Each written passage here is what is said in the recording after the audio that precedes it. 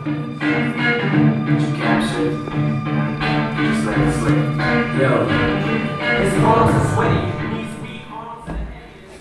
The year is 1981. I'm going to Sandy Hill Camp, nestled in a quiet community overlooking the Chesapeake Bay in northeast Maryland, and we live in a suburb of Philadelphia, so this feels far away from home to me. I'm 10 years old, and although I attended this camp last year, this is the first time that I'm spending all summer away at camp. I'm an awkward kid. I like to sing, tell jokes, perform magic tricks.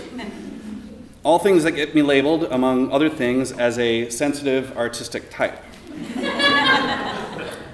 I'm also underdeveloped, one of the smallest in my age group, and although I'm not shy, I'm always afraid that other kids won't like me. Fitting in is sometimes hard for me, and my most desperate need is for other kids to like me. This is a particularly vulnerable time for me, as my parents recently got divorced, and my sense of security and well-being has been dramatically altered. It's about halfway through the camp season, and we're given an option to go on a one-week canoe trip down the Delaware River. I immediately decide I want to go, but I'm also petrified. There would only be about 10 campers and 2 counselors on this trip, and there'd be absolutely nowhere for me to hide. What if the other kids don't like me? What if we have to do something on this trip that I can't do?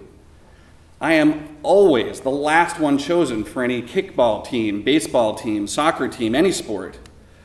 I decide to do it, but I am very nervous.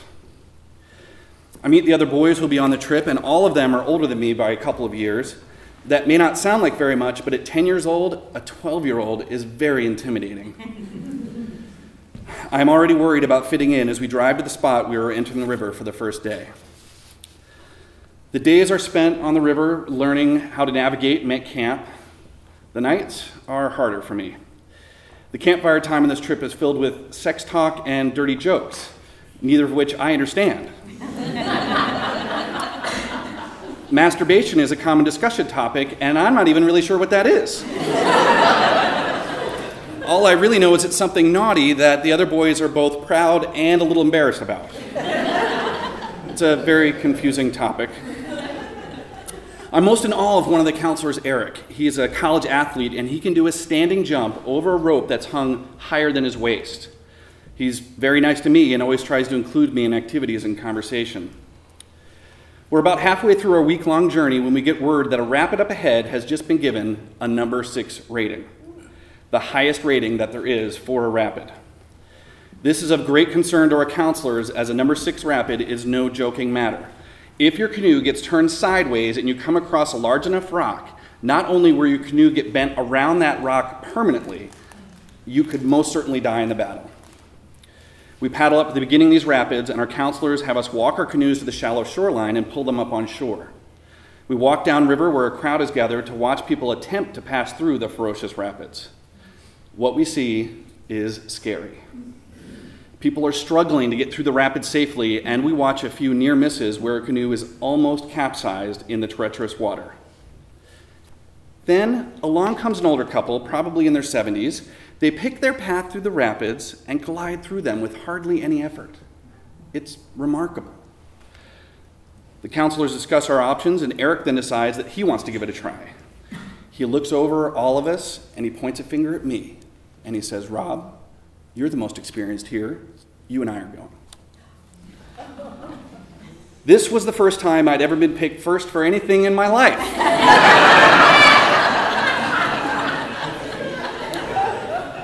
I was so excited, which was followed immediately by an extreme sense of panic. What am I doing? I've been canoeing on lakes all of my life. The only thing I know about river canoeing is what I've learned on this trip. I don't even have time to process this, and before I know it, Eric gets in the back of the canoe and I'm in the bow. I kneel down in front of the seat in order to have more control over the canoe with my paddle. We bring the canoe to the mouth of the rapid, and we head in. The first thing that strikes me is the sound. At first, it's high-pitched, a soothing, constant swoosh noise. Then as we get closer to the really big rapids, there's an extremely low-pitched growling that I can not only hear, but I can feel everywhere. We bounce off of a few rocks, and I'm yelling out commands. "Rock starboard, now port, port!" And the closer we get to the heart of the rapids, the more I realize that my yelling is a lost cause. I cannot possibly be heard over the roar of the rapids. The water seems colder here, and every wave that splashes into the canoe sends an immediate chill over my body. It is both shocking and disorienting. What started as a challenging exercise has quickly turned into a feat of survival. I have so little control over the direction of the canoe. We're at the mercy of where the river wants to take us. The nose of the canoe keeps getting thrust under the water, and cold water slams into me, making me blind for brief moments. Large rocks seem to pop out of the water with increasing speed, and we get bumped and jostled as we careen through the water. I glance back to Eric, who's leaning so far back in his paddle that I think he may fall backwards into the water. And then I see it. A large rock is approaching, and our canoe is drifting sideways. I dig my paddle in the water between the canoe and the direction of the rock, and I hold on with all of my might. I look back, and Eric is now turned around backwards and paddling like mad against the river to try to get the canoe back on track. We just get it turned as we brush past the rock, and my paddle is thrown up in the air. The thrust rips the paddle from my left hand and bends my right hand back behind me as the paddle slams into the middle of the canoe. We glide for a second, and then the sound starts to dissipate. I look downriver, and the water is much calmer. I sit back in the seat, and we both start laughing. We had no idea what we were getting into, and we realize how lucky we are to be unharmed, still in the canoe, and paddling safely to shore. We pull the canoe onto the grass, and Eric leaves me to go tell the rest of the group to walk their canoes around the rapid. No one else in our group will be attempting that journey. I sit by myself on the side of the river, and I'm filled with a powerful sense of accomplishment. My adrenaline is pumping, and I feel grateful to be alive, but more than that, I'm proud. I'm proud of what I just did, and proud that I was chosen to be the one to attempt it. I've never felt this way before. It is euphoric. Later, we learn that the old couple that we saw go through the rapids so effortlessly have lived on that river all their lives. And they make this trip almost daily. They know this rapid, and they know it well. Things are a little different between me and the other boys. I'm no longer trying to fit in or worried about what they think of me.